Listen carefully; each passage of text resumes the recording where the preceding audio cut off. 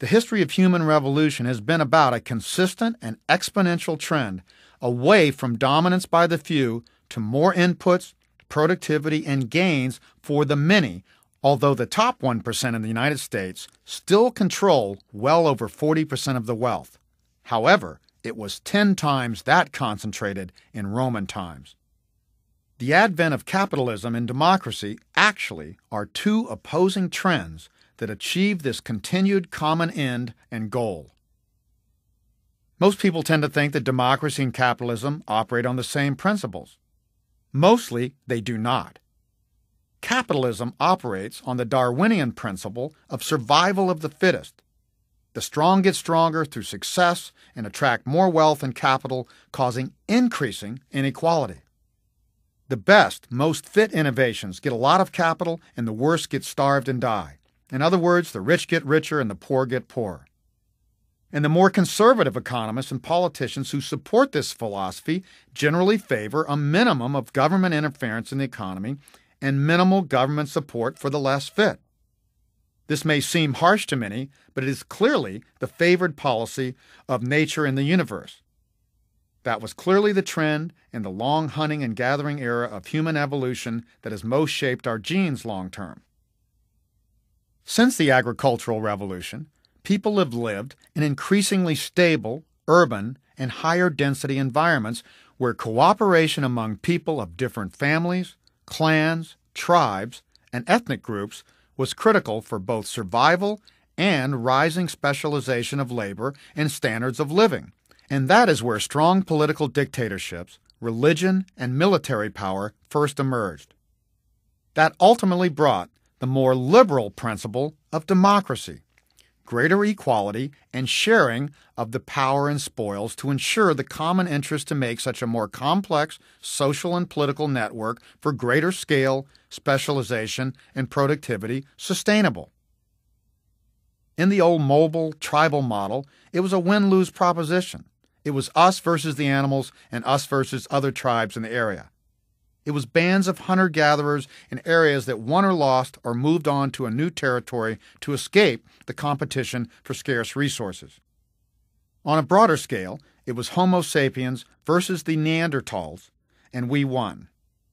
The principle of survival of the fittest was critical. However, even within such migratory clans, there was the principle of equality or teamwork. Though there were obviously individual hunters or clan leaders who contributed the most, the spoils were distributed more equally to keep the team together and motivated.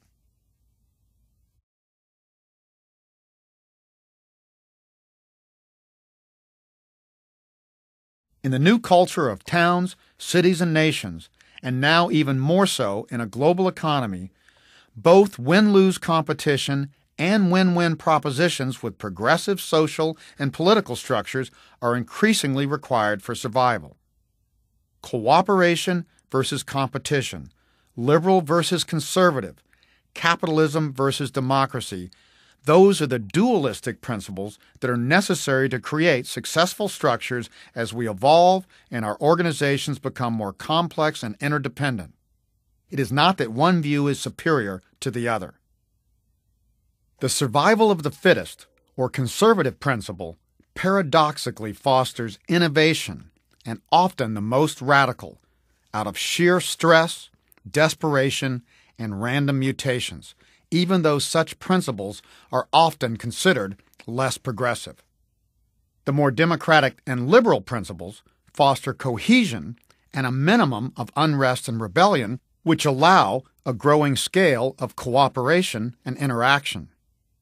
This also greatly fosters innovation, especially incremental innovation, through the adoption of successful new behaviors, which is the principle of both expanding demographics and the S-curve of technology adoption. This greater social interaction and adoption of successful behaviors is also the key characteristic that differentiates humans from even the highest primates and more so from the broader animal kingdom. The important point is that we need both conservative and liberal principles in our economies and societies, not either or. They are like the positive and negative poles that make our planet, relationships like marriage, and even basic batteries work. It is important to understand that in all cycles, including our generational, technology, geopolitical, commodity, cultural, and civilization cycles, both long-term and short-term, there are alternating stages that bring both radical and incremental innovations, conservative, survival of the fittest, and liberal, inclusive phases, and booms and busts that create the best long-term evolution for our lives and for the economy.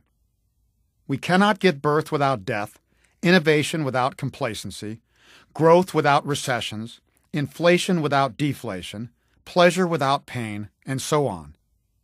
The very principle of life is duality, or the play of opposites. Life and energy, at its very core, cannot be created without opposite positive and negative poles, again, as in a simple battery.